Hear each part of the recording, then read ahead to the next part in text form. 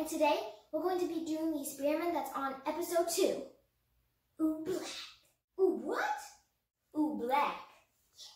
So for this experiment, we need a bowl, something to mix with. It could be anything. Some food coloring, some cornstarch, and some water. So I have 4 colors: green, yellow, red, and blue. But how can I make a new color? Mix it up, eh? Mix it up, eh? Yeah.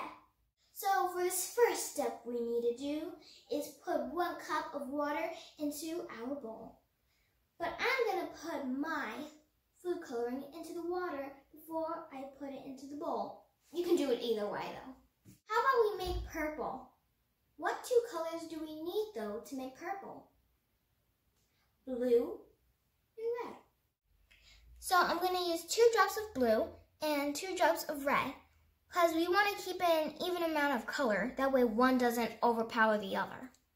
I'm going to wear some gloves because the food coloring will dye your hands. 1, 2. Oh, that's cool. Now the red. 1, 2. Now the next. Cool. Now for the fun part. We're going to put our mixed food coloring and our water into the bowl. Careful, careful. Ah, yeah. Starch it up with our cornstarch.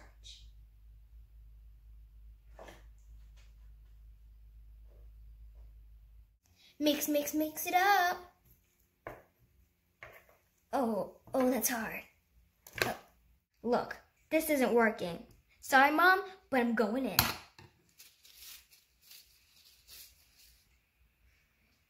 Oh, yeah.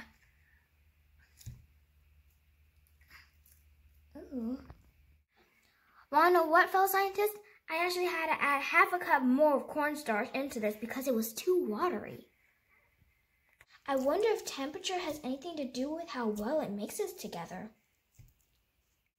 See, I'm hitting it with this and it's like hard.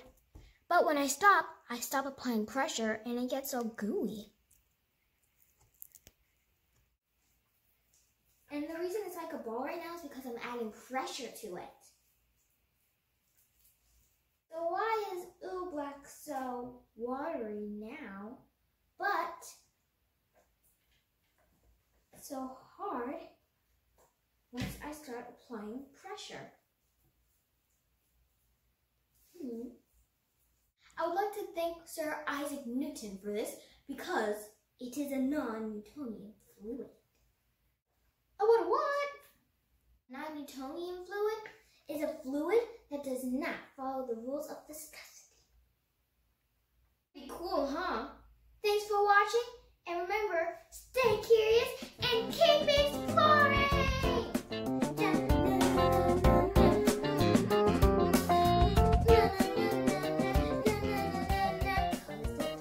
Bye! Wait, do not put this in your drain. It'll clog up all of your pipes. Instead, wait for it to dry and then scrape it off. It will sort of be like chalk. And then put it into the garbage.